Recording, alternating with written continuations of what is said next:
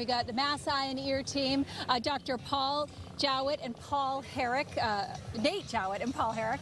You guys, thanks for joining us this morning. And you were, this is your second Boston Marathon. Yep, I got involved because my 12-year-old nephew has Stargardt's, and I wanted to raise money for Mass Eye and Ear. And so how was the first Boston Marathon? How did that go for you? The first Boston Marathon was great, but I had a letdown in the middle.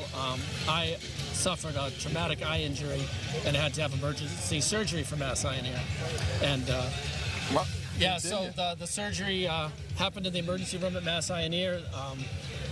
I had a retina detachment, and the doctors were able to save my eye. My vision's now better than it was, so we're really fortunate that Mass Eye and Ear is here in Boston for us. Oh, we are. Tons of fantastic work that's being done. Let's talk to Dr. Nate here. So what are you running for? What division are you raising money for this year, and what are you looking forward to at this 26.2-mile journey here?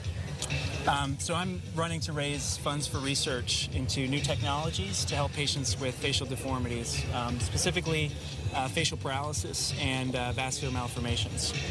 I love Mass Eye and Ear. They do so much. They help me out too. I mean, I've been there a lot. I'm such a big fan. Well, what does it mean to you, being someone who works there and raising money for just the things that you do and where you work? I mean, that's just got to be a very inspiring thing.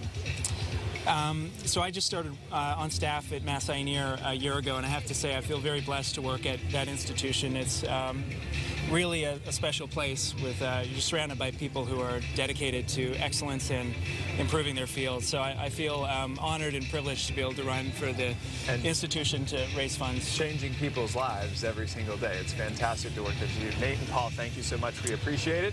Good luck on the journey down to Boston. We'll be cheering you on all along the way.